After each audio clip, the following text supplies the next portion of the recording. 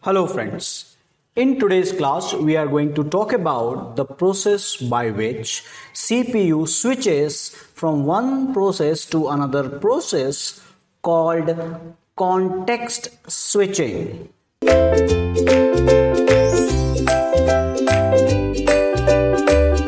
Welcome here, and to understand context switching we have to understand a term that is called PCB, a process control block. Okay, so what exactly is a PCB is about it's a PCB is a data structure. Okay, it's a data structure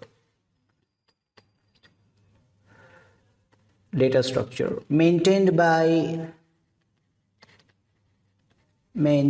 by operating system containing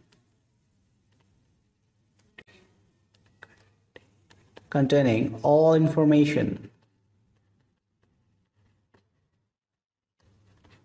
about process, right? So everything that is related with the process, that information it contained in a data structure called process control block. Now, so there can be several different parameters, or you can say the values that it can store, and few of them is a process state, process number, PID maybe, right? Program counter value, I'll come to that, registers, memory limits, list of files. Okay, so these are the data structure that process control box maintained. So now let's this is just more in detail the things that program process control block is information associated with each process, also called as a task control block, or also you can call it as a process descriptor. Okay, so that is also sometime used as process descriptor. Okay, so that is also a term that is used, and it is having a process state, whether it is running, waiting, or suspended.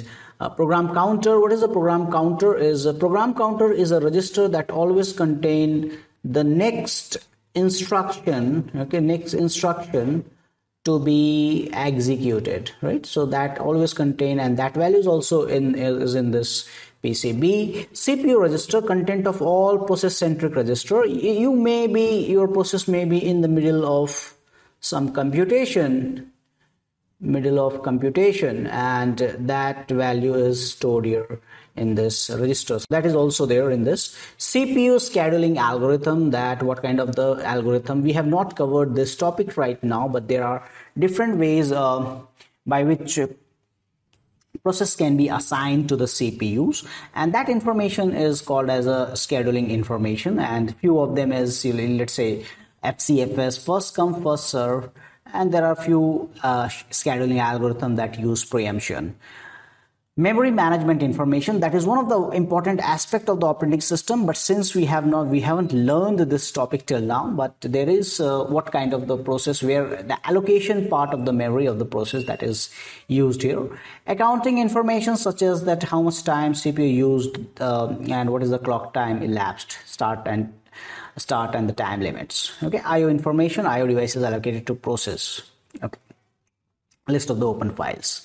So these are all our accounting information, and that comprise of a single PCB for a single process. So now it will maintain as many as PCBs are there, that it is going to maintain for each process. So it's a very big, you can say, big information, or the data. Okay, data it is storing in this data structure for each process. Now, the context switch is a process by which a CPU switches. Okay, CPU switches from, let's say, one process which is in execution process to another process, right? So one process to another process, and there can be many. And if you look at the state transition diagram, then you will find that if a process is in a ready, but always I need to draw this diagram, and running, and then terminated, and then we have a blocked state. So now you can see that can be plenty of reason by which a running process can go into a different state, and that required another process to be present over there. So one of the reason can be what? It can be terminated, right? If it is terminating, then it can be I need another process to be running in the CPU. It can be interrupted. It can be interrupted, and it will go to the ready state. One more state is there, that is called new. It can be blocked, waiting for an event or for input output operation, right?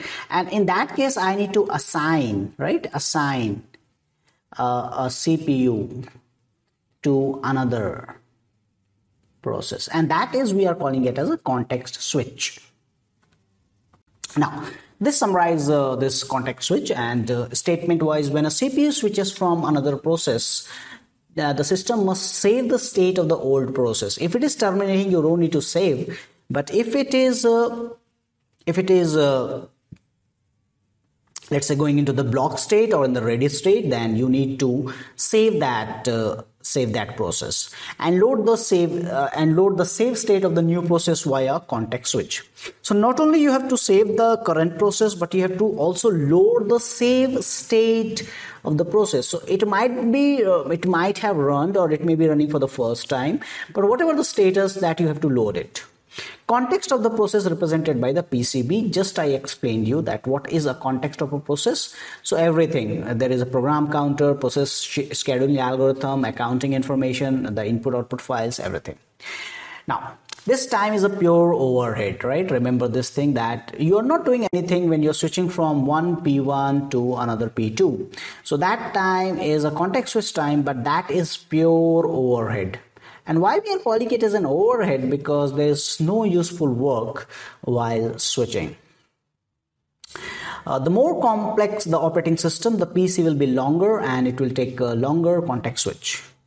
It is a time dependent on the hardware support. Okay, so as much as hardware support that you're getting it from there, that depends. It depends upon that. Now, so this is a typical environment, and in that environment you have a process P0, and it is executing in operating system, and there is a process P1. So this is in execution, and suddenly at this point of the time an interrupt or system call occurs. Then what you will do here is you save the state of PCB0, and then here the dot means you will do the some serving, serve the interrupt by executing what? ISR. And then either this time this will be idle, and this process P1 will be idle.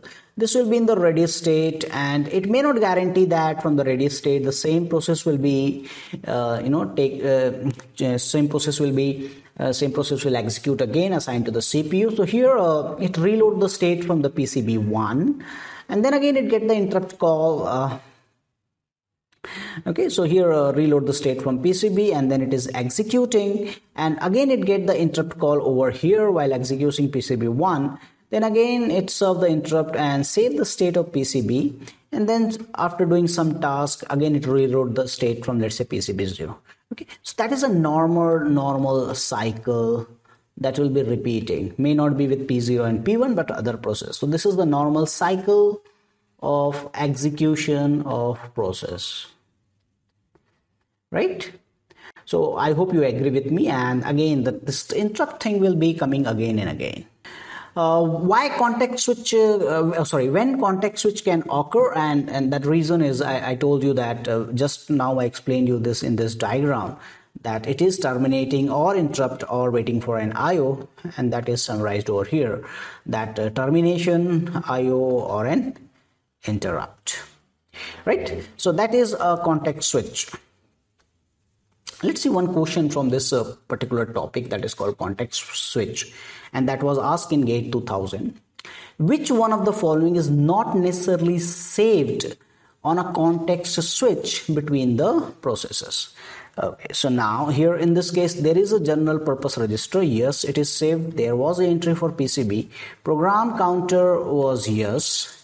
Translation look aside buffer, TLB, and that is part of your for memory management, and that required for translation purpose MMU. So even if you remember those entry, TLB was not there. Okay, so not necessarily saved. So not necessarily saved, that is your TLB, and that is translation look aside buffer. Okay, so I hope that I'm clear with this concept of a very standard concept that is called context switch, and you will agree with all the topic that I explained here. Okay, so that's all for this discussion. Thank you.